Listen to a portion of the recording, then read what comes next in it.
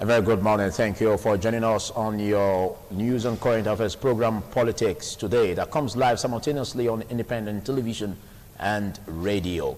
Well, we look at a number of issues that surrounds the polity and how to make it better.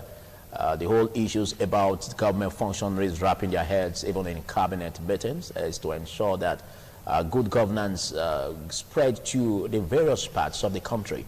And looking at the recent seemingly face-off between the Senate, the 8th Assembly in that, and that of the executive, the presidency, over the issues about bills, refusing to give assent on bills by the president, and the Senate making a threat, saying that they are going to go all out to override the president's veto.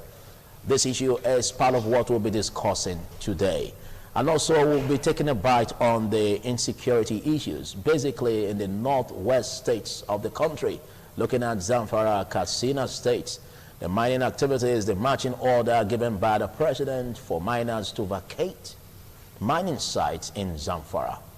And all of this, the Puff Adder, Operation Puff Adder, that has been launched to ensure that the bandits, kidnappers, cattle rustlers are dealt with. All of those will be what we'll be discussing, the crux of it all. And you know how it goes on this show. It's expected that as the program progresses, you lend in your voices on the program by putting a call through to us on the numbers we'll be calling out. And you ensure you're civil in your presentation in that. I have distinguished personalities with me to discuss this program. But first, I'm your host, Philip Omo Gupon. And from my immediate left, I have the one-time legal counsel to the former governor of Edo State, Adams Oshomole, and he is also a constitutional lawyer and notary public, Adams Aliyu. Many thanks for coming, Adams. Good morning, viewers. Thank you very much. And next to him, I have another legal practitioner, custodian of the law, member of the National Economic Council of the NBA, and also he was one-time public relations officer of NBA Benin branch. He is Ebosele Okifo. Many thanks for coming, Ebosele. Thank you, Philip, for having me. I hope I got that right. National Economic. National Executive Council. All right. NBA. Thank you for that. And next to him, I also have an African director of African Emancipation Movement and also the president of Association for Educational Development Affairs. He is Osagie Godsent Erunse. Thank you for coming, Osagie. My pleasure, Philip. Good morning, viewers. Thank you for coming through on this. Like we did say, we're going to be looking at this whole issues, and our distinguished personalities will be wrapping their heads around that.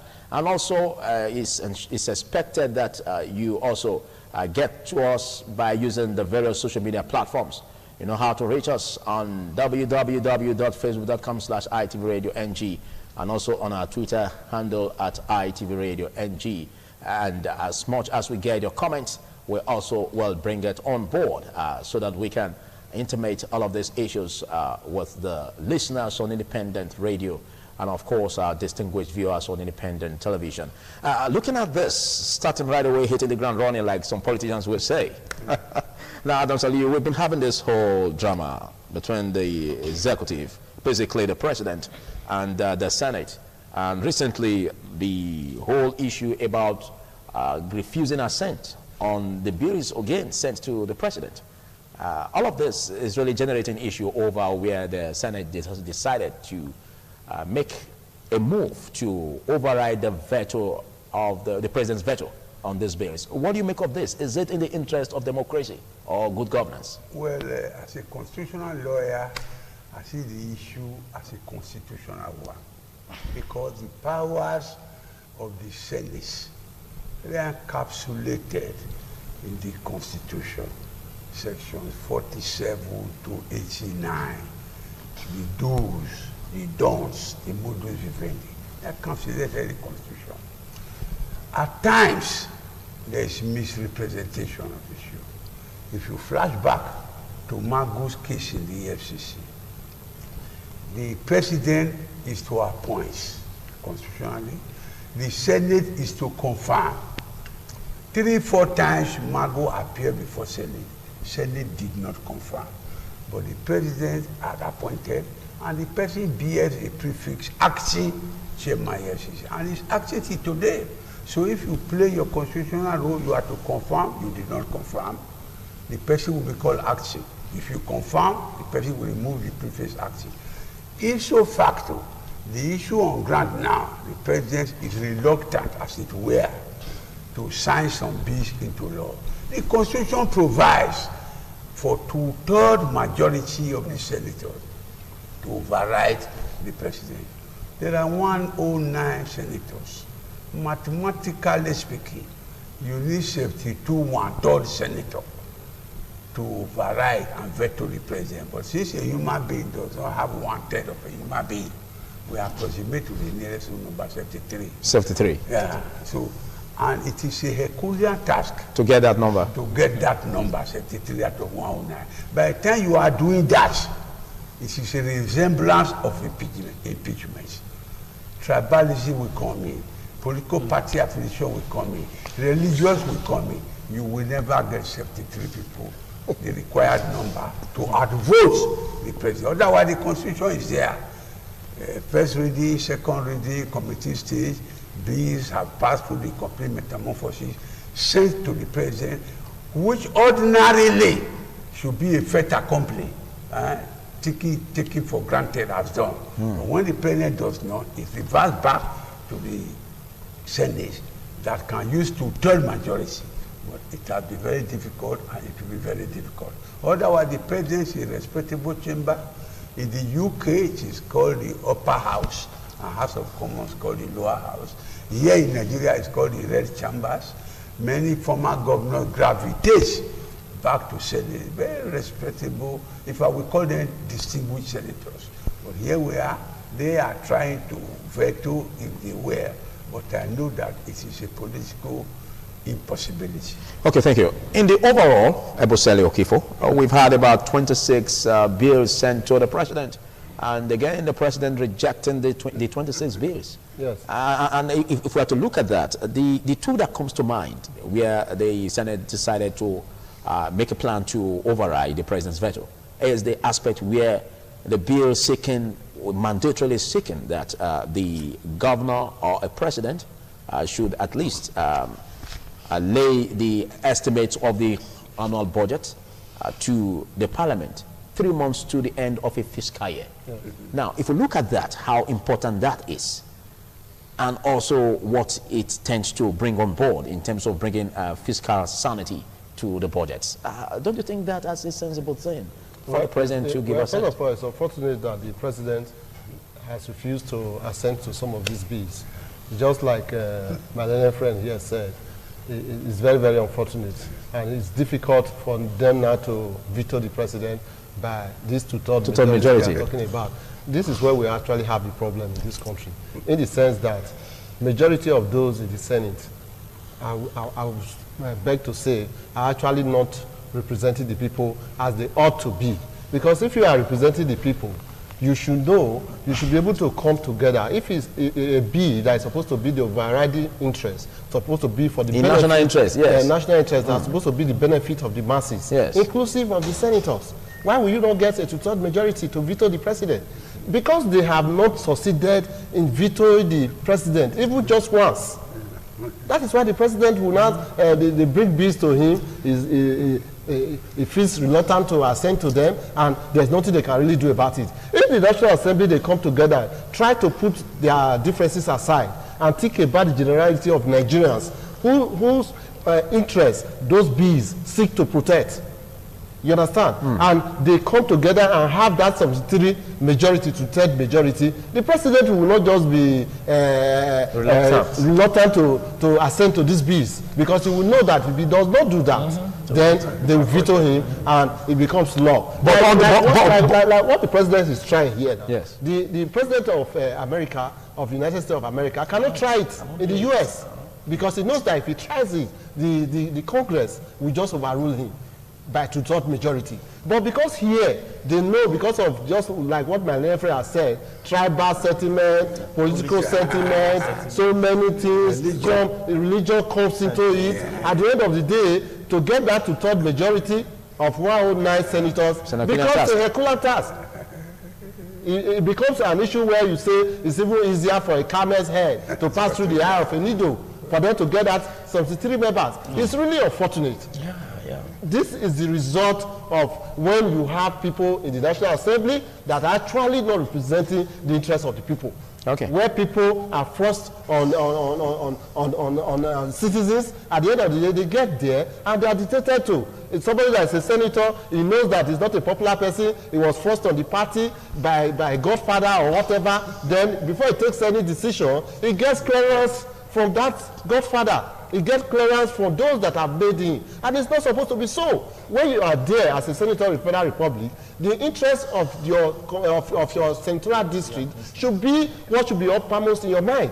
The interest of Nigeria should be what should be uppermost in your mind. So if by the time a bill that say, yes, we want to know how budgetary allocations are spent, let us know, and you are saying you will not assent to it, that is also what affected us during the elections.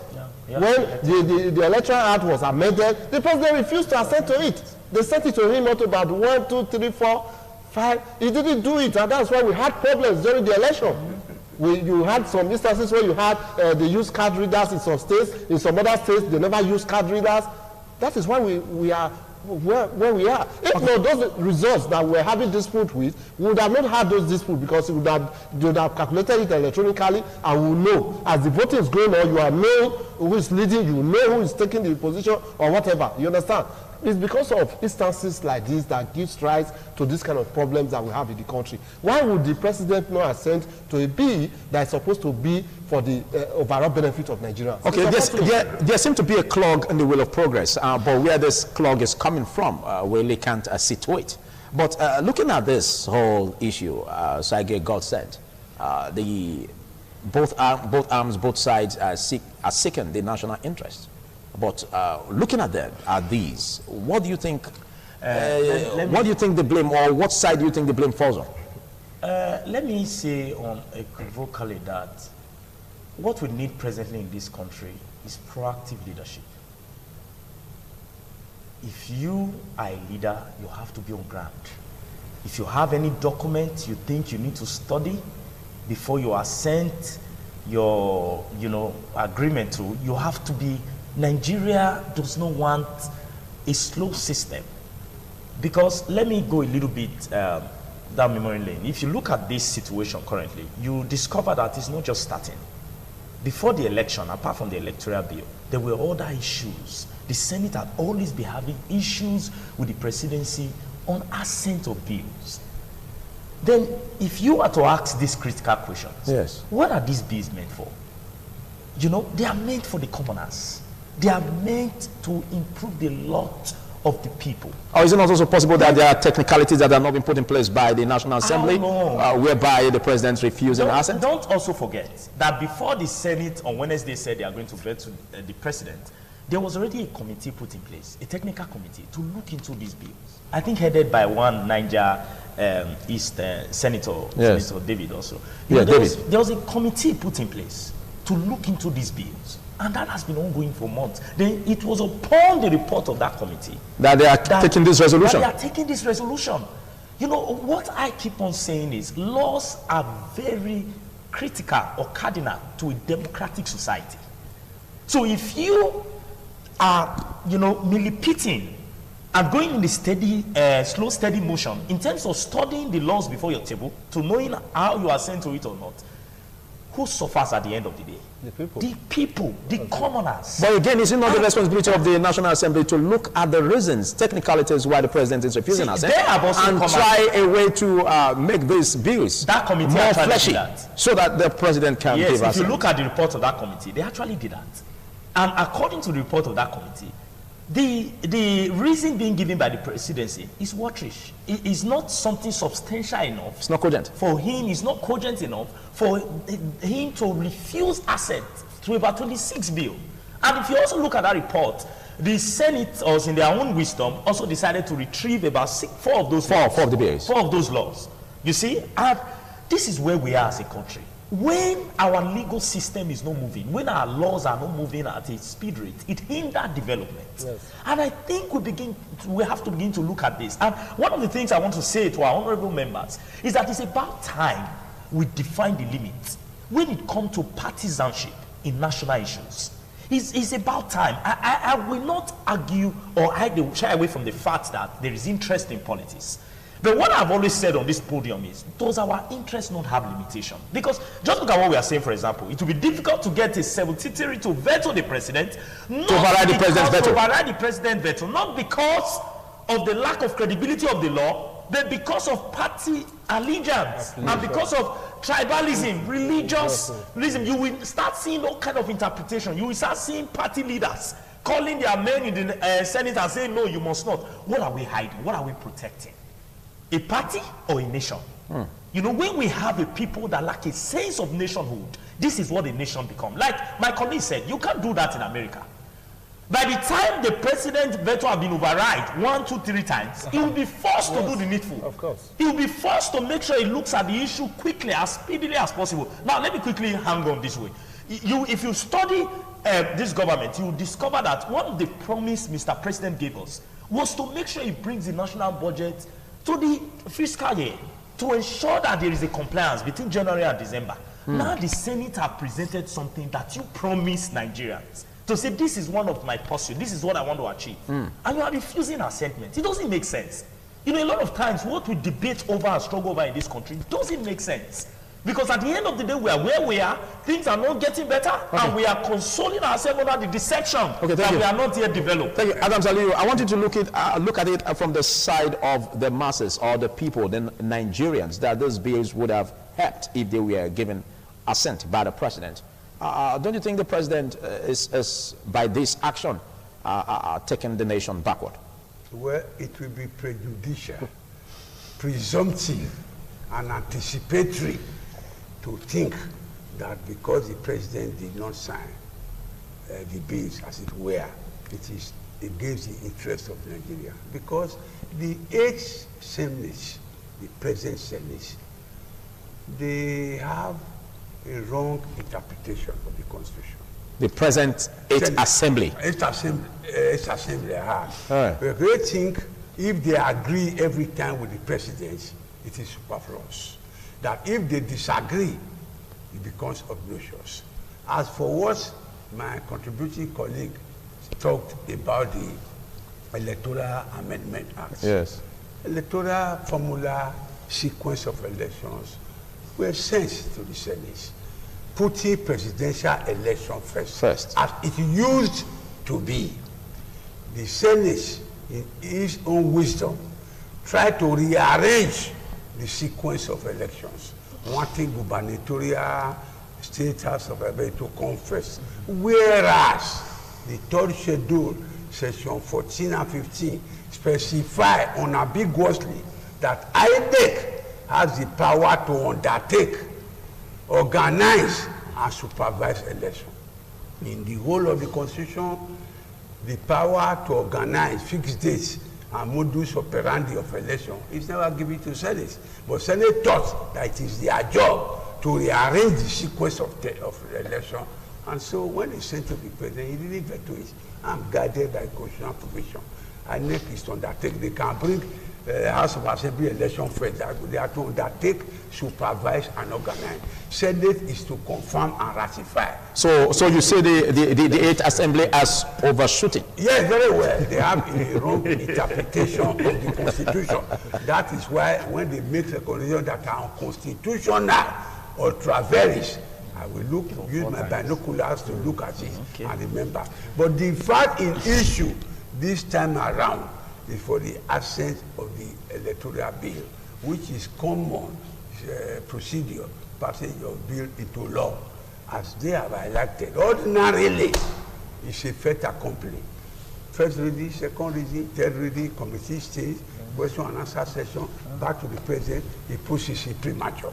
Ordinary, ceteris paribus. Okay. Ultimate. But this time around, it is not, and if it fails, the Constitution provides Constitution has provided for them, for the Senate to attempt to veto, and let us see how they will get 73 out of 109 to veto the president. Nigeria is predicated on many assumptions. The politicians there that are senators, they came from a constituency. They came from a religious background. They came from tribal background. Because the Constitution is clear in Section 65. You cannot contest unless you belong to a political party. There's no provision for independent candidates as it was in the First Republic.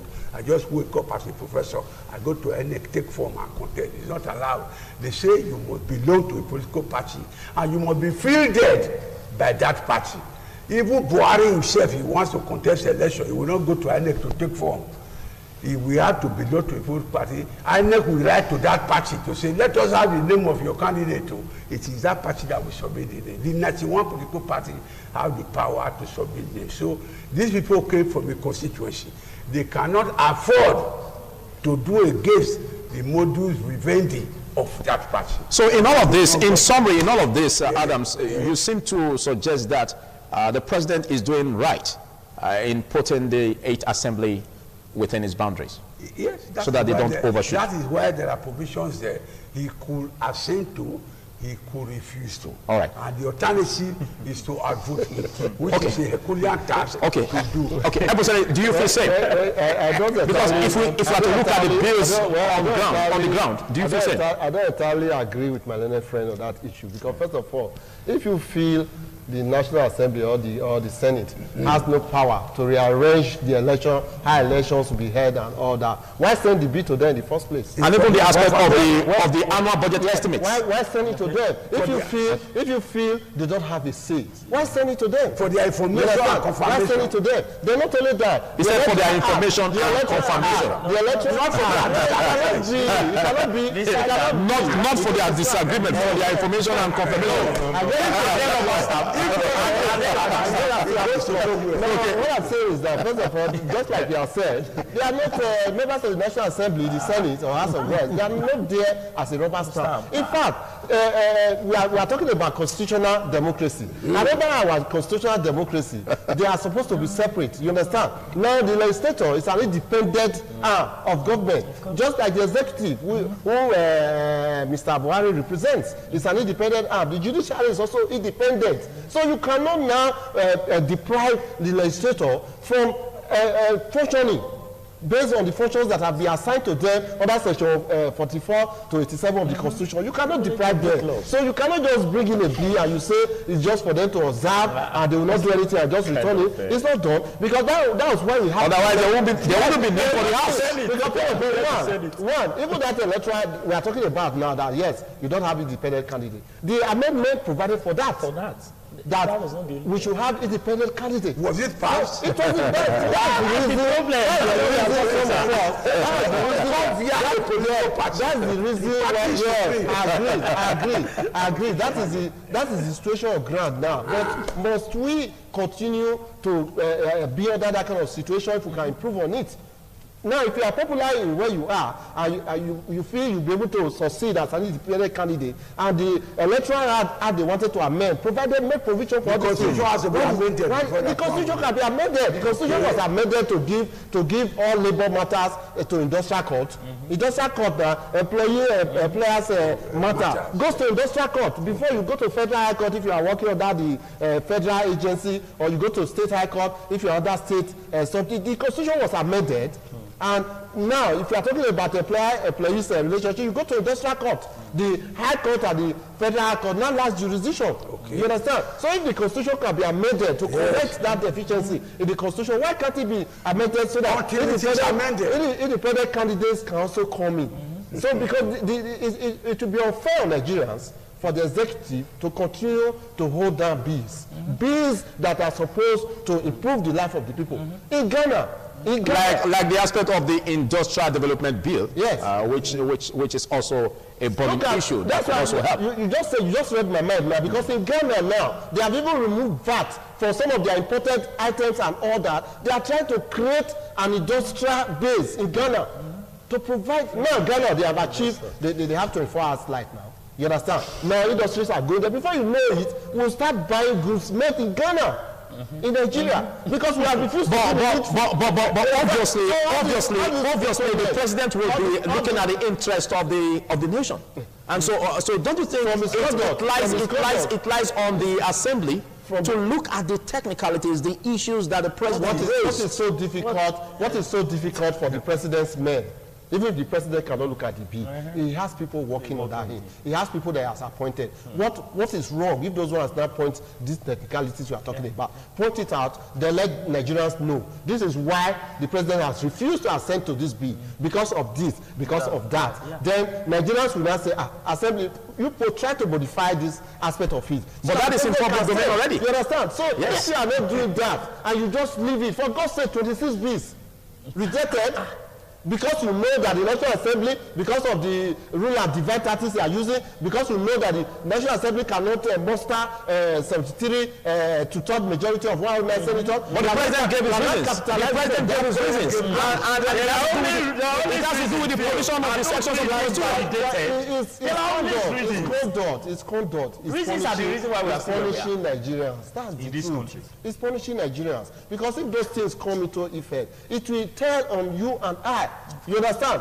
Not of them, even the senators that are there, they can decide to say, what's my own business? You understand? At the end of the day. So we need to put the interest. What I'm saying is that I'm not saying that the president could be totally wrong or the National Assembly are totally wrong. Of course, he's not a fool. He's there to also represent an interest. But I'm saying that the utmost interest should be the interest of the masses. If assent to this bill, is it going to impact generally on the welfare of the people? And if the answer is in the affirmative, for God's sake, assent to it. In a couple of months' time, we'll be having the night assembly, Osage got sent. And we just hope that this whole drama that engulfed the 8th assembly wouldn't engulf that of the night assembly. So looking at this override of the president's veto, and they drag the issues that are really coming up in terms of the clog on the wheel of progress of the nation. What's your postulation, or what do you see as the way forward for the Ninth Assembly to have a harmonious relationship with the executive? Anyway, the Ninth Assembly, the ruling party is going to have it all. So I am not expecting much in terms of rifle, because there's something about partisanship that we must break in this country. If the ruling party has it all, is it not also in the interest of the country? Because after all, the generality of Nigerians gave their votes to the ruling party. If you look at, let me just say this briefly. If you go down history, you'll notice that one of the insinuation from the strike that have been between the presidency and this 8th assembly is that there seems to be a set of people that are trying to discredit each other. Yes. The 8th assembly want to discredit the presidency, while the presidency want to discredit the 8th assembly. Which is not helping the country. Which is not helping the country, not minding how it affects the commerce. That was what we call the blame game theory. That is the blame game theory. That's my problem. That's the reason why I'm saying that. Thank you, sir. It's not enough to say there are reasons. Are those reasons substantial? You know, with all due respect to our erudite lawyer, how can you talk about the bill that was sent to the presidency for 4 good times? And even the current president of the 8th Assembly said it several occasions before the election that the different suggestion and amendments that the presidency suggested, they try to play to it. They gave the presidency that honor by assenting to all the quite a number of the corrections. Yet, he refused to assent it. I mean, the issue about the electoral law is not about the issue of scheduling election dates. Yes. There are other things that are there. Yes. You know, so you want to begin to ask, what is the credibility, the quality, and the sincerity of the people that represent us? Because it is glaring. Even a blind man can see it. There are reasons, This is why we are where we are. Do you know how many companies have left Nigeria to Ghana? Currently, a small Ghana can provide light for 24 hours. Yes. We are still groping under that. Small in quotes. Sorry, sir. You know, but what I mean is someone is still going to come and say there are reasons. Are we going to continue like this forever? What are laws? Laws are there to help the system, to create a healthy system. What is the evil in trying to make sure both the presidency and the governors of different states align to the one-year plan? Have you ever studied on why our budget fails yearly, why it is not successfully implemented. Experts have revealed that one of the reasons is because of delayed passage. Yes. Now, what is the evil if a Senate chamber now comes up to say, let's try to make sure we regularize, and which is one of the promise of this government? What is the evil in an electoral law to ensure that we have a credible election that the international community can attest to? And that is one of the things that give credence to any government. You know, I may not be a lawyer, but I know that the president have a right to scrutinize and analyze. But for how long? How long? When you keep on keeping the country in the dark for endless months in the name of your still studying. That's the reason why I said what we need in this country is proactive leadership. We cannot continue to dilly-dally, to move here and there. We must call a spade a spade. You know, for me, I don't think the 8th National Assembly are overshooting their boundaries. I think we have a presidency that is not proactive. We need to be more proactive and up to the task. Thank you. In case you're just watching us as politics today, and I've been discussing with personalities, Adam Saliu, a constitutional lawyer, Notary Republic of Nigeria, and of course another legal practitioner, Ebusele Okifo, erudite and articulate, and also another erudite and articulate gentleman who is an educationist, Osage Godsent Erunse. All of this is on the issue about Buhari versus Senate. Overriding the president's veto on that. And is it helping the country? Is it helping? Is it in national interest?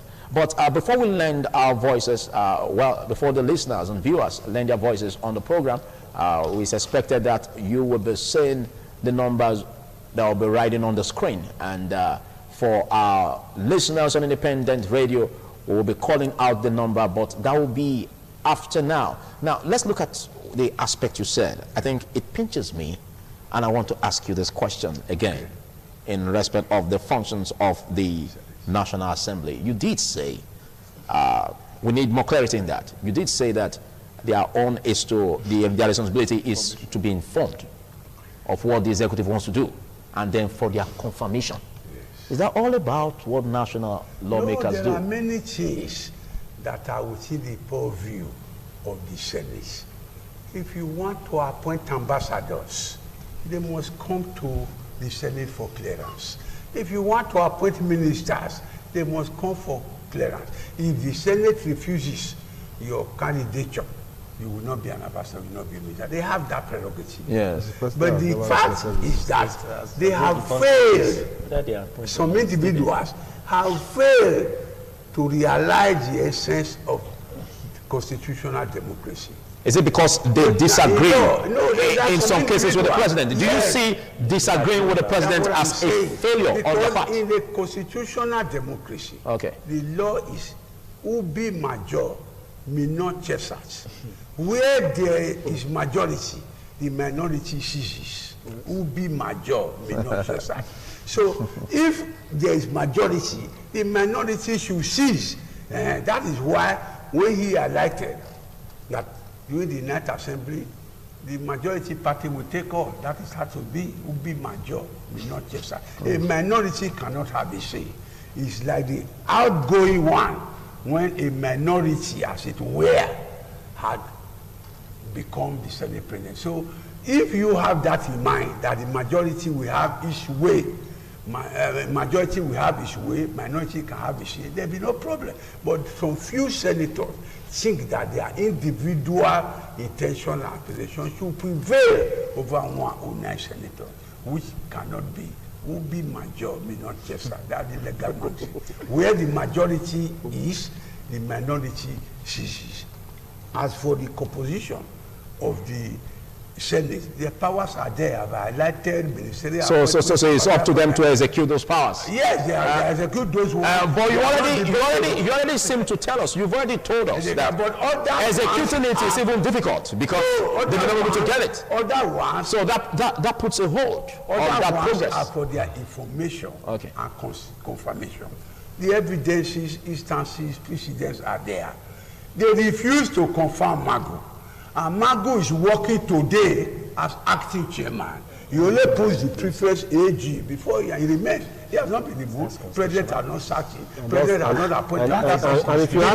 Because they did not confirm him, the man is bearing acting. Okay, now, I think you've said this before, and you are saying it again. You seem to suggest that these are sentiments that will be on the National Assembly and other issues. I'll come to you. Other matters for the president. Yes. I mean, for the senators, there are many things they can do in total without the revocation. But you agree. But you agree that the seemingly quarrel that they have. That is some areas. Only started from the leadership. Only in some areas. Okay. Where they are meant to be informed and they confirm. If they don't confirm, the president has the final say. As for the bills in question, they are supposed to have the final say if they can get to third majority. There are many other areas, as I've listed, which the Senate can start and end. If they refuse to clear a ministerial nominee, it will not become a Thank you. I'll come back to you, Adams Ali, but I want to get the reaction of episode people. Well, I would say that first of all, even the president didn't even help the 8th Assembly. If you are saying that the 8th Assembly, they were not in agreement with the president, president never did anything to help the 8th Assembly. Because if now you sent Magu's name to National Assembly to send it for clearance, and they rejected him 4 times, yet you refuse to change him. What are you telling Nigerians? You are not telling us that among the over 170 million Nigerians, we don't have any other person to head the activity. The Constitution does not say it's wrong. If you say, okay, now, if you send ministers to the Senate and they refuse to confirm, why do you change them? Why do you obey the Senate? Why have you refused to obey the Senate in the issue of Magu's matter? Why did you refuse to obey them? The issues are impartial. Okay, thank you, gentlemen. The president is not, because the president is not sending a message. He's not sending a good message to other arms of government. Thank you. Look at what is happening in Kogi State now. Kogi State governor has just removed the CJ of Kogi State. Do you know why? Because he has already looked at what the president did to Omewe, the CJ. You understand? He has looked at it. He has looked at it. Now he has taken on the so CJ. You understand? He will not say, if the president. So he's having a contagious effect. Yes, it will have. I'll come back to you, Adams Ali. If the president respects Nigerians, immediately the Senate rejected Magu 4 times. And not only that, what was the Senate's, what was their reason for rejecting him? DSS, another federal government agency, was the one that wrote the Senate that don't confirm this man. He has issues. You understand? The Senate did not just wake up to say, we are not confirming Magu. They were acting on the petition against Magu. But maybe the presidency felt that the petition was not strong enough. Are they in a position to say it wasn't strong enough? Okay, well, that's not the problem we are looking at. Thank you. Why not change it? Now you didn't do that. Thank you, Ebusele. If other states are not behaving the way the president. Thank you, Ebusele. I only said you should react briefly. Thank you. I'll come back to you, Sergeant Wilson, please. Let me take your time and put it in my pocket for now. And I'm going to pay you in 100-fold. All right. Now, Adams Ali, let's look at this whole aspect thoroughly. Leaving the whole issue of the override on the president's veto, let's look at the issues of insecurity, which is biting hard on northwest states of the country, basically Katsina, Zamfara. Now, the president gave his marching order to security chiefs that they should at all means get the bandits, cattle rustlers, kidnappers. Now, there's an operation Pofada that has been put in place. Do you see all of this as really checking the menace? Very well, because the Constitution provides in section 14, sub 2, that security and welfare are the paramount aims of government. So any government that cannot guarantee security is not fit to be government. And the executive, Nigerian, the president, they are aware of it. That's why it is in tandem with 14 sub 2. And now, who are more capable? It's easier to criticize. The service chiefs, many of them are regular, combatant soldiers, chief of Navy staff, Air Force staff, defense staff, and army staff. They are fit and proper people. They have the paraphernalia. It is the only decision. Now the president, in giving that marching order, is acting as the commander-in-chief of the armed office. If he declares a war, let it be. So now that he has given marching orders, we should just wait. If they lose, they lose. See is believing. Let's give them some time. I know that the security agents are aware that people are now sleeping with one eye closed. Some say that their two eyes are open. They don't sleep anymore. Like recently, when I had that issue in my house over armed robbery attacks, you know, it has been difficult for me to sleep with one eye. So my two eyes are open. The commander-in-chief has given a word which should not be prejudicial. Yes, yes. The aspect, yes, speculating, yes, anticipating. Let us allow the service team to execute the present order, and this security menace will become a thing of the past. Thank you. Will tell. Thank you. Well, I'm coming back to you, Osage Godson, but the numbers you can call, I want to ensure that it's written on the screen. I want to have an overriding influence on that screen. 052-290573. 052-290573 is the number. So listeners on independent radio, please be civil with your presentation as you put a call through to us. And also our distinguished viewers, it's expected that you put a call through to us on the numbers written on the screen. 052-290573. Osage Godson, we had these reactions, and I know you also had yours over the aspect of the president's veto. I want your reactions on that and quickly on insecurity issues in the northwest states of the country. Let me quickly say that when we talk about the issue of Nigeria, we must not try to become economical with the truth. This country is not working. I take it or leave it. No. You shouldn't say that. You shouldn't say that. Just be objective. Just be objective. This is not about APC or PDP. I'm not a politician. I'm among the commoners. If you say the country is not working, that includes you, because you are also a leader at your strata. And so if you say if you say it's not working at all, it means that you are not giving your impact. Well, let him explain. Did we just start hearing marching orders? Right from Goodluck Jonathan time, we not hearing marching order. Have we not been told that Boko Haram will be technically defeated? Yes. Today is it better? But not only in the Northeast, look at the escalated rate of crime. But are you looking at the mass capacity of Nigeria as a country? Yes. Are you looking at the states responsible? Are you looking at the attitudes of people that even when you as a leader, you are tying, others are losing? Presently, Boko Haram find villages. Yes. They find villages. The what? They find villages. Fine, as in you have to give us resources. Okay. So that we attack you or we say, you know, what are we talking about? Well, we don't have that. We don't have that fact. It's on net every reports are there by several newspapers. But what I'm trying to say is that you are saying you are fighting for a cause, and the cause you are fighting for is getting worse. But your own bank account is getting better. Any indictment against you is not considered. It's not constitutional. It's illegal.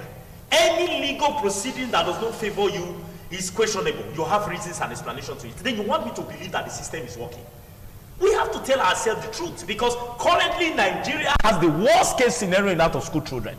Then you want to tell me education is working? Over 13 million in the whole world. Now, what do we have to do about light? At the time, it was three hours rational. Now it's now 2 hours. Wow. If you even see the 2 hours, you should be grateful to your God. Yes. What are you talking about? Is it no, you can't generalize. You can't generalize. In some areas, in some areas, you can boast of even 10 hours a day, and even more than that. So I think there are challenges, but it's not enough for us to generalize that the country is not working. I agree with you on that. It's not good to generalize, because fallacy of generalization is actually not the true position of things. As a custodian. Now, the issue is that why discriminate? Why must some areas have 10 hours light and some don't even have up to 1 hour? Okay, hold. Okay, thank you. Hold. Finish your point. Let me say that with all due respect to this government, I don't think this government is setting good precedents when it comes to constitutional and legal issues. There have been all kind of indictments. I may not be a lawyer. It's one thing to point out the faults. Let's look at the solutions. Now the aspect of Zamfara. Let's look at the solutions. I'm surprised our other lawyer is even giving credence to the Magu case. You know, if that continues in other states, now what you are teaching me now, for example, I'm a state governor, is that if I send my commissioner list to the House of Assembly and they don't assent to it, I will put them on all acting for my 4 years. Yes. You know, we just try to model up everything because maybe we have a political affiliation or we have some kind of sentiment. We must call a spade a spade. This is not the first, second, third, fourth time. So okay, thank you. You still have the floor, Sally Godson. You will land, please. Just keep that. Don't forget it. You will land, but we have a caller. Tell us your name and location and contribute. Good morning. Good morning. What's your name, please? Bishop from Sabuda. Greet all of you there. I think the problem we have in Nigeria is that we seem to be sometimes self-centered. We talk of political sentiment, we talk of tribal sentiment, and so on and so forth. Why not we talk of Nigeria as a nation? Let us really talk of Nigeria. Nigeria is our pride. The idea of saying that because somebody belongs to a political party, and that it is that party that will now determine what the president will say on parliament, it is very, very wrong. It is bringing us down the drain politically, economically, and otherwise. Like what we said to Mr. President, concerning our budget. The problem we ever have with our budget is the fact that it's always presented late, and it's not carried out early enough. And this National Assembly, the 8th National Assembly now, presented a bill to the Mr. President. Let this thing be done in a way that the bill will be sent to the National House of Assembly for them to go through them and then pass it into law. So that by January, the beginning of the year, they will start implementation. But Mr. President has refused to sign it. And who on earth will accept what Mr. President has done? So for goodness sake, let's forget about political sentiment. Let the 8th Assembly please veto that bill. Thank you. God bless us. Thank you. Thank you. He is really reacting over the issues about the need for us to live above sentiments and the whole aspect of the fiscal year or the annual budget estimates. Thank you. Thank you. I think the constitutional lawyer is saying that you are getting it wrong exactly, but I want you to react to that, Adam Saliu. The Senate has the prerogative of approving ministerial nominees. If they reject a ministerial nominee, the president will drop that candidate. The Senate has the power, only that power, of ambassadorial nominees too. If they reject Mr. A from being sent to Hungary as ambassador, if they reject, so there are areas in the Constitution that the Senate have on either veto, which can be interrogated. It's only in some other areas. If they put their negativity into it, I think the caller reacted to that aspect where you said that their own is to get information confirmed. But outside other oversight functions. Other things Thank you. Can start Thank you. Thank you. I still know that Osage Godson still have the floor. Yes. I know that. But quickly, let's get another caller. Tell us your name and location and contribute. Good morning, Mr. Patrick from Benin. I want to react on the issue of giving command or instruction to the Cabinet Chief of Security. You don't wait until killing before you are instructing the Cabinet Chief to go ahead. In as much as the President took an oath as the Commander-in-Chief, from that moment, every Cabinet Chief is under his command. I will not wait to be sitting with 1 eye or 2 eyes open before he gives instruction. The guy is witness on his part. Okay, now back to you, Osage Godson, as we round off. Let me quickly say that the government of the day must be more proactive.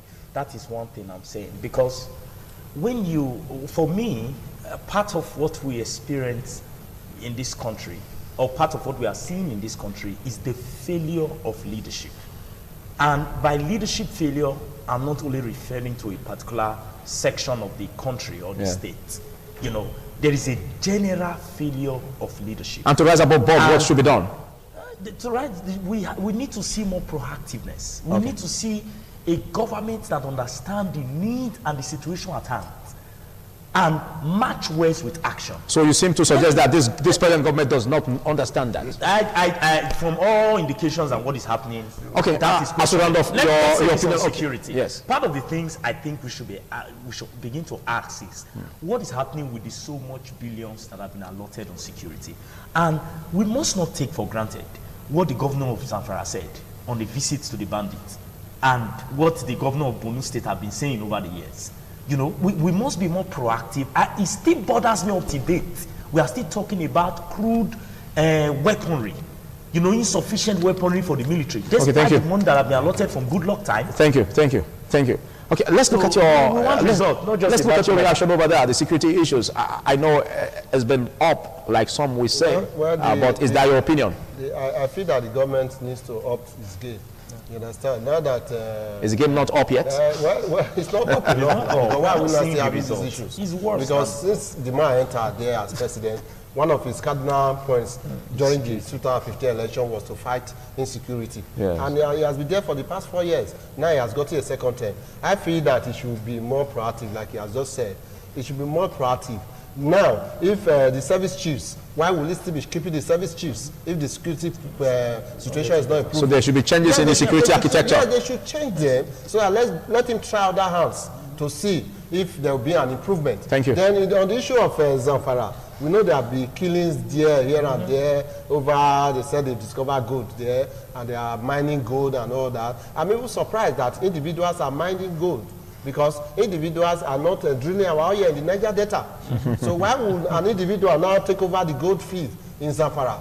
The gold is supposed to be for everybody. They're supposed to bring it to the table, so that it will also be shared. Yeah, just like the way the president has given his order for them to vacate the mining sites, and they are doing that. Just to only give that order. It should be taken over. That gold should be taken over for the interest of Nigerians. All right, thank you. I think you've done much.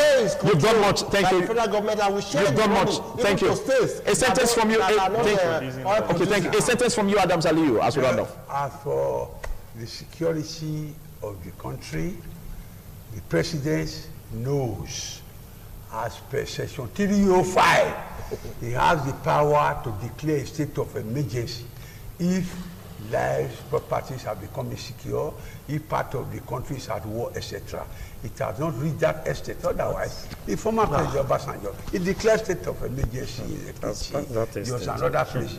So, with second mandate being renewed, we hope the president will take Nigeria to the next level. Thank you, Osage Godsend. I must say thank you for pulling through on the show, and of course to you, Ebusele Okifo. Big thanks for being here, and your warm presence, Adams Aliyu, is unquantifiable. Thank you.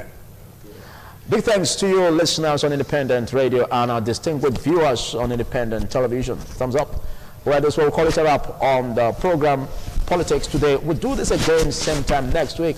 And we will be giving you more topics that will whet your appetite in order for us to take the polity to a better level. I'm Philip Omoro Gupo, and I'm saying goodbye and have a lovely day.